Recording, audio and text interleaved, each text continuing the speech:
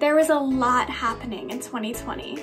Now more than ever, we need to learn how to support the youth in our lives as well as each other. The following are just a few tips on how to have caring conversations with youth. Be transparent and vulnerable. Let youth know that we're all navigating this together. By being vulnerable, you're allowing them to feel safe to come to you for support. Communicate clearly. It can be so easy to tell them that it's going to be okay or it'll all be over soon, but we don't know that.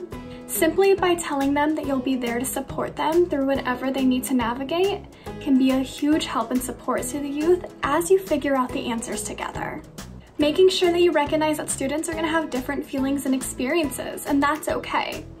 Hold space for them to process what they're feeling, and especially as students start returning back to doing schoolwork, they might all have different feelings surrounding that matter. Lastly, take care of yourself. You can't take care of the youth in your life if you're not also taking the time to take care of yourself too.